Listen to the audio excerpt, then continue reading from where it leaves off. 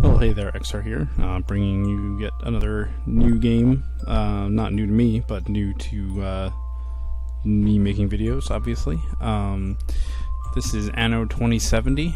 The Anno series of games it's kind of it's a city builder, but it's a little, almost kind of like a combination of a city builder and a trade simulator. They started off making historical ones. There was like Anno 1707 or something, and there was 1500 and 1600, and the one before this was Dawn of Discovery, was the alternate title. It was Anno 1404, I think. So it took place in 1404, and this is the first time they did a future one. This game's been out for a couple of years, but it's really good. I really enjoy it, so I figured I would make some videos of playing it. It also has really great music. Right now it's just kind of like this little, well, there's no music playing right now, but the menu screen music is just this kind of cool piano piece, which is, yeah, just starting up again now. But anyway, I'll go to the mission map here. I'm not going to do any of the campaigns. They're a bit too, it gets in the way of the building when they're, in my opinion, of the building and stuff like that when they're getting when they start giving you all the objectives and everything. But this game actually has a really active community before I actually go into the game. There's all these things like thank you for being so receptive. They have points of view. They have votes where you like, I don't know how often they are. I don't play enough to really keep up with it, but they have the Senate and the World Council, and everyone who logs into the game gets to cast a vote in each of these elections, and whoever is elected gives certain bonuses to everybody playing the game, even single player, for the duration of their term, so to speak. Then there's these current events, which are like little missions, and they actually, put new ones out every once in a while. So, they're kind of constantly giving you little missions and things, and adding to the world and everything like that. But anyway, and that's actually what this is, world events. This is like these come and go as they add these missions in and stuff. But we're gonna do just a continuous game. We'll do normal. Your authorization for the quest has been verified. Game settings. So you can play this co-op as well. So that's me. I'm gonna make my opponents easy just because I don't want to deal with them too much. They're not really opponents, they're other people, third parties is what they're called. So there are other people in the game that will also take islands. We're gonna be eating initiative just because I actually have more fun playing as them. There's kind of two factions you can be. There's the global trust and the Eat Initiative, and the one is very corporate and polluting, and they're destructive to the islands they're on, and you can make a ton of money and be quite profitable and powerful, but not kind to the environment, which has issues of its own as far as farming and stuff like that. And the Eden Initiative are the kind of like hippies, very eco-conscious and stuff like that, but they're I actually like their technologies better and their stuff like that. So here's where we start. This is my arc. You can actually use the arc to sort of give yourself, you can use it to buy from the global market basic necessities, basically, and you can also slot in upgrades, which I actually have here from other games. These are persistent to your character through games. And this is the politics thing I was talking about. So right now, this guy's been elected to the World Council, and he gives you these abilities, which you need some points to use. Well, I'm not going to go into that right now, but so these are some abilities I've bought previously. Ecological effect minus 10% means they have 10% less effect on the ecology, which is good. The more effect they have, it's basically negative effect is what they're measuring. That improves all tycoon buildings, which was the other one, so that's not useful for me. This improves weather control stations, which will be useful for me, and another one that minus ecological effect. And you can actually buy additional ones here, see in the warehouse. But anyway, so this is the ship we've got. It's a warship, which is good to protect us from pirates. We've got 40 building modules, 40 tools, and 10 fish to start our new colony with. So this is the island we have to start on. Let's just take a look here. This is actually a pretty good one. It's very large. All the maps in this game are a series of islands. That's what the whole game is. And each island has certain fertilities. So this one has tea, rice, and coffee. And it has a slot for one more. You can buy seeds to add fertility to islands if they don't have it. But luckily, this has the basic ones that we need for, the different societies have different needs. So the fact that I am Global Trust, or not Global Trust, I'm the other one, Eden Initiative, means my people will want tea and rice, which is why they gave me those things to start. Here's lobsters, which I can use later. We've got a mine site, which you can use for either coal or iron. We've got some rivers, which is good because some of the later industries require to be on rivers. The only thing we don't have, and which is actually quite rare, is a waterfall. If you have a waterfall, you can actually build a hydroelectric dam. So we'll sail over here. We'll start by placing our warehouse, which is this button here, and you get the first one for free.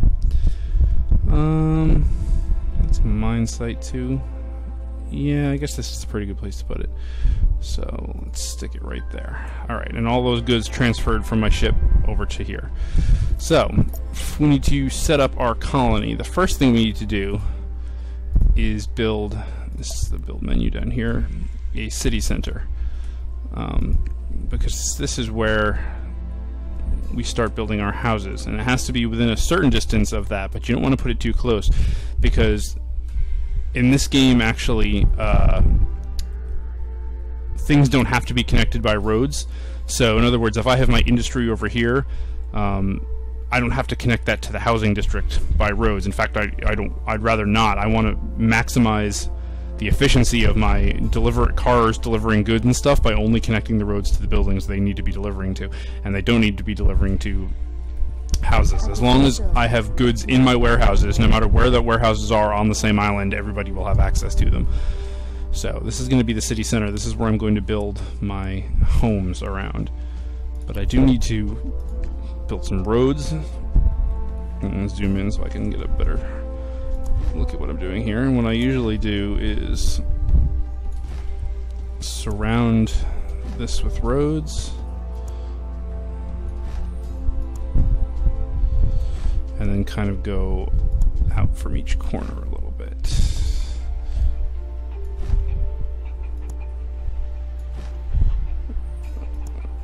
Like that. And then we'll need to place some houses. Now, building these houses costs 2 building modules, but they generate money for me. Right now, I'm actually making minus 50 income. I'm not sure what the time unit they measure for that is, but it's minus 50 because I have no people giving me money. So we're going to build some houses. 1, 2, 3, 4, 5, 6, 7, 8, 9, 10. Okay, perfect. 10 is a good to start, so now you can see my little people wandering around here. And I can click on them, and you can see that what they need is fish. That's their only need at this low level. Isn't it gorgeous here? They're well satisfied for food and community. And actually, we want to lower their pay grade. Yeah. See, this is like basically how happy I want to keep them. And that affects how much resources they use. And the more happier I keep them, the more resources they use because they're using them to satisfy their needs better. But basically, they can upgrade to the next level if they get the right goods, but they won't as long as they'll only upgrade if I keep them at the highest level, and I want to keep it one below that because I want them to be happy so they continue to move in, which is what this is, but I don't want them to upgrade without my permission, because if they upgrade without my permission, then they might start having needs for things I'm not ready to supply them with, basically. So, actually, there's a way to set it so that they can't upgrade without my permission, and I don't remember what it is, unfortunately. Oh, here it is. Yes. ascension rates are denied, so they won't be able to upgrade until I actually give them permission to do it. So right now, as we saw, their only need is fish. So we want to get a working fishing industry. We also want to get a working building module industry, so that we can get more building modules to build more houses. So we'll start by placing a fishing place. And see, that cost me 125 credits, 1 building module, and 2 tools. And then we will connect it via a road to this warehouse. This is my starting warehouse. So anything that's stored here right now is 9 fish, 11 building modules, 33 tools, can be accessed anywhere on this island. They don't actually have to be, so the people, you know, there doesn't have to be a road connecting here to here for the people to get the fish. As long as the fish are in the warehouse, the people will be able to eat them. Actually, I have these big warehouses come with a floating cargo drone who will fly over and pick it up, but they also have driving ones that go on the roads. See, he's doing it right now. So there's fish there, he's picking up the fish, going to bring it back to the warehouse. These little arrows here, well, they mean my stock is increasing. I'm not sure why my stock of building modules is increasing, because I don't have any industry for that build yet. But so if we go in here, and the way these building menus are organized is actually by industry. So fishing, the only thing I need for that is the fishery. But if we go into building modules, it expands because I need basalt extraction to get the basalt, which is then refined into in a smelter into building modules. And it doesn't, there's a ratio, usually for these kind of production buildings, it's 2 to 1. My smelter will operate most efficiently with 2 basalt extractors supplying it with goods. Now, there's actually no way, like it doesn't tell you that anywhere in the game. The only way to actually figure that out is to build them and watch it tells you the efficiency that it's operating at, and figure it out yourself. There are guides online, of course, which is how I learned a lot of this stuff. But anyway, let us get building with that. These I can just put over here because they actually can share this little area. So let's build 2 basalt, and this is just showing the area that it will impact.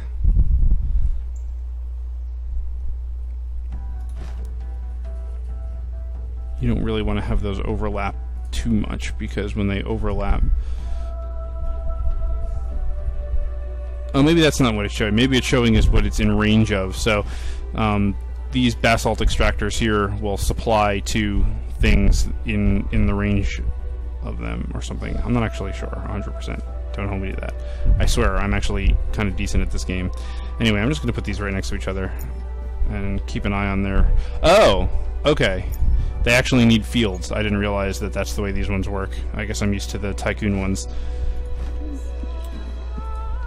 So these are basalt extractors, and I actually have to place these like little fields, which is where they are actually extracting the basalt, and they're associated with these buildings, and that's what that area is showing me. It's showing me where I can put those fields in. It's less important for these because they only have 2 each. It's more important with the tea farms and stuff, which I'll get to in a minute. So they're going to be extracting basalt now. They're going to have cars that take them to the warehouse, and then the cars are going to take them back out to the smelter, which will then produce building modules for me. That being done, now I need to build some more houses, because you can see I'm still not in the positive. These do have to be next to a road. As you can see, the little green... Alright, now I'm out of building modules. Little green kind of things coming next to the road, showing where it links onto the road. If it's not linked onto the road, the people won't have community, which is one of their needs here. See, and now they have food and community, and now they want drink. They won't riot without it. It's not an essential need, but in order to upgrade to the next level, they need to fulfill all 4 of these, so they'll need drink and activity. It also depends on population. They get, like this one says, activity is required if I have 144 workers. Currently I have 90. So I just hit the level where I now need to satisfy their need for drink, which is where tea farms will come in. But I need more building modules. So there's my little truck delivering the basalt to the building module place. Now you can click on this and actually see here these arrows. That means stock is increasing. And like I said, I'm not sure why it's showing that for like the tools, because I don't have a tool factory. But that means it's decreasing because I just used a whole bunch of them. This is stable right now, meaning I'm using about as much as I'm producing, which is good. I think I'll send my ship out to explore. Here's the mini-map down here, so let's just send him out to see what other islands are around. I do want to get an eye on where the other people are. I can trade with them, first of all, but second of all, Island coordinates acquired. I want to make sure they're not going to be up in my business. So this island has vegetables, wine, and sugar beets. That's good. I'm going to want to expand onto this island. It's pretty small, though. What the hell is that? A damaged nuclear reactor. Jeez, that's not good. Permanent minus 200 to ecology on that planet. Or, on that planet, on that island. Eventually I'll have technology to take care of that, but I don't as of yet. A lot of this game is kind of just sitting around and waiting. I don't think there's any way to adjust the time scale to make it go faster. I could be wrong about that, though. Here's actually showing my resources. I have 11 mining sites. I have 3,803 tons of basalt remaining that I'm quarrying out. I've got lobsters. I've got sand from the rivers here, which is needed for making concrete. I've got 10,000 tons of coal, 8,000 tons of iron, almost 2,000 tons of limestone, and 4,000 tons of copper on this island. It's actually a pretty decent starting island. What have we got up here? This is just like a little archipelago. Alright, I'm gonna keep this guy moving around. Just send him around the map. He shouldn't get into too much trouble, and he's a warship, so he can defend himself if he does. At this point in the game, nobody should have anything too powerful. So he's just gonna be scouting out for me. In the green budget-wise. I'm Professor Davy. Okay, I discovered Professor Davy's arc here. That's good because I need to buy a submersible from him. I could buy tools and building modules from him, which is good. So next I need to work on tea. Is this time? Okay, you can speed up time. You have to actually hold the button down, though, which is kind of annoying.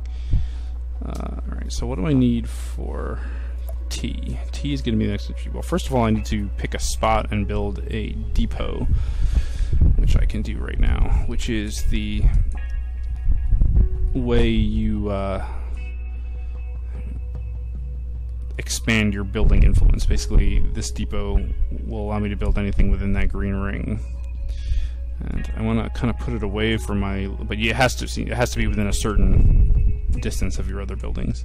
Game save. Ooh, autosave. I don't want to interfere with my ability to build up my living area, though. So I'm going to put, this is going to be the tea production area over here. Let's build some. Actually, I'm going to wait on the roads until I actually build the tea farm. Okay, so I can build this now. Registering energy shortage. Okay, so I need some more energy. These have 3 fields. So we'll do them like that, and then we'll build the road like this. And we can build some more tea farms when we start to need them, but now they'll start farming the tea. Tea will go into here, which is the same as it being in the warehouse, so anybody can access it. Alright, so we need more energy, and the way that the eco-friendly Eden Initiative gets energy is with wind farms, which have to be within range of your buildings. And this circle around the wind farms is they actually produce less power if there are more than one of them within that ring, so you want to space them out a little bit to get the best use out of them. Later on, you get ones that you can actually put on the water, which is by far the best because, you know, they're much easier to space out. There's my little fishing ship going out to catch some fish. Let's check on our stocks. Looks like we're doing pretty well. Oh, and I wanted to check the efficiency of these as well. That's extracting at 100%. That's extracting at 100%. That is producing at 100%. Good, that's what we want to see. So here's our tea farm. Also operating at 100%. See the little futuristic hydroelectric farms there. Isn't the music in this game awesome? I always comment on music in games, but I just love good music in games. Alright, and we're going to need to kind of arrange this because soon we're going to need activity, which is going to be a concert hall, which is going to affect a radius. So we want to keep that in mind as we kind of expand our little town here.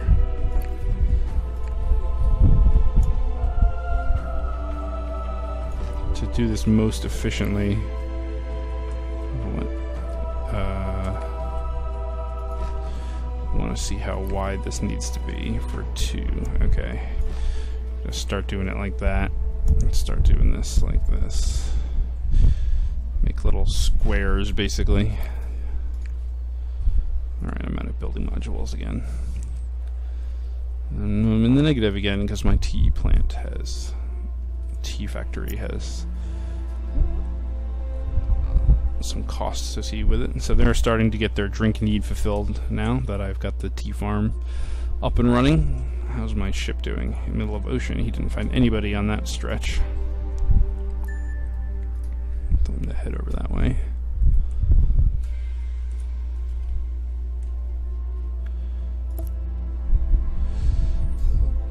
And as my guys go up, as I start to need more things and I can upgrade my guys, I'll get more and more stuff down here that I can build more and more production chains, and eventually I'll need to go over onto this island or some other islands that can basically, there's a waterfall, basically supply the fertility for the different crops that I need, and then if you're looking for the green offensive, you've come to the right place. Alright, so here's an inhabited island. This is where that guy lives. It's another Eden Initiative guy, it looks like, which is good because that means he'll be pretty friendly with me. What is this? A clear construction site. Huh.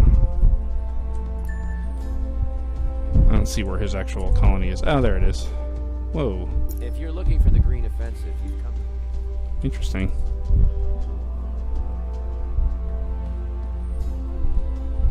Rent ozone generator station. Maybe I can colonize that and he'll sort of rent these areas to me. That's pretty interesting. They've added a lot of stuff to this game since the last time I played it, which admittedly was quite a while ago.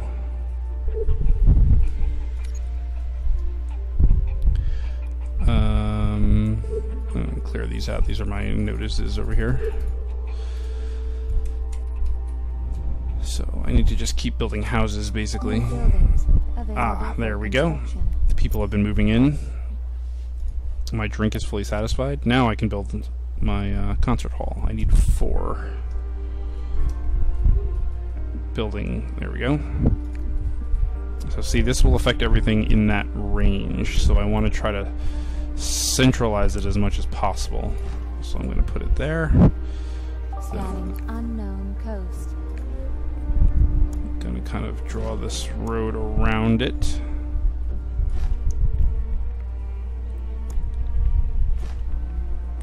Try to keep my neighborhoods as symmetrical as possible. So we've got another island over here. Another one with vegetables, grapes, and sugar beet. I'm just gonna have this guy basically crisscrossing the map, trying to expose all of it. At least until I get to the point where I need him to carry goods, which I will because it's expensive to build your own ships at first. My eco balance on this island is -2. I have something that's negatively affecting the environment slightly. It's probably... Registering mainland. No, it's not those.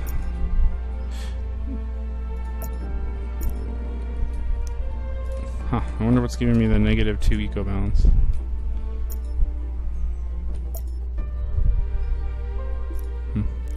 Don't know. I'm registering mainland. Wow, this is a pretty big island here. Oh hey, there's a... This is where you can build a hydroelectric dam. That's awesome. I should... It has the same fertilities as my current island though, so there's not a whole lot of point in me going there. But it's a massive island, and it has a hydroelectric dam site, which is pretty impressive, so I may try to expand there at some point if someone else doesn't snag it first. Scanning unknown coast. So, I wonder if these guys could advance now if I wanted them to. Yeah, they could, I think. Do I want to do that, though? I probably do. I need to fill in some more houses. Maybe I can buy... I still have a lot of money. I've been pretty cheap What so can I do far. for you? How much? Assignment? 40 tons per 2,000 credits. Your order Yes, has been please. confirmed. How many tools do I have? 21? Sent. That'll work. Alright, ship. I need you to come back here because those goods are going to be delivered to my ark, and then I need to bring them over here. That'll give me a little leg up. The more you order that stuff, the more expensive it gets, though. So that time, and there's also a cooldown on it, 20 minutes, but that time it cost me 2,000 for 40 building modules. Next time it'll probably cost me 4,000 and then 8,000, you know, if I attempt to do it that way. So they really encourage you to, you know, get your own industry built up, producing the things that you need.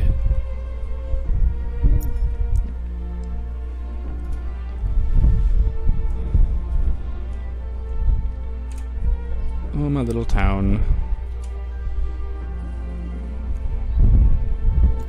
She's growing so fine. Making decent money, too. So... Reporting delivery of ordered goods. Okay, my goods have arrived at the Ark. And there they are being delivered. So I will put those onto my boat.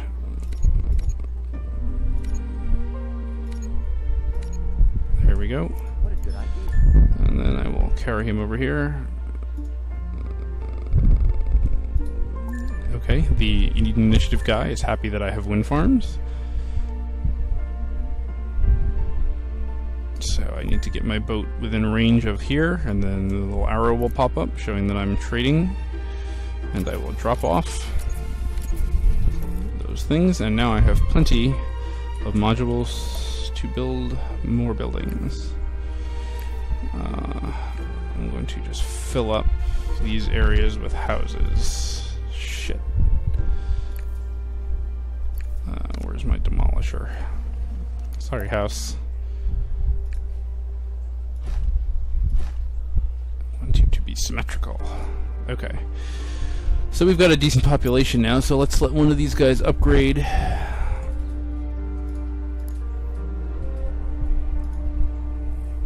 To the next level.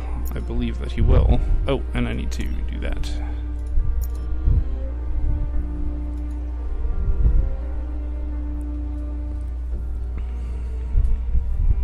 Registering new Yep. population class. House has advanced level, and that cost me a tool as well. So now I've got eco employees as opposed to just eco As workers. long as you're in charge around here, we See, don't and they have need to worry. two kinds of food. They need fish and sushi. Because what's the little stereotyping in games? No, I don't want actually to give these guys. Right, I want to control their advancing. Yes, by doing it this way. So let's get a couple of these going. They'll also give me more money. There's a like a period in between where you have to generate more licenses, it's called. Good of you to drop by again. I'm not sure why they do it that way, but they do. So, we've got our first eco employees. Our settlement is starting to come alive, and I think that's where I'm going to stop this episode. So, I will see you next time with some more of Anno 2070.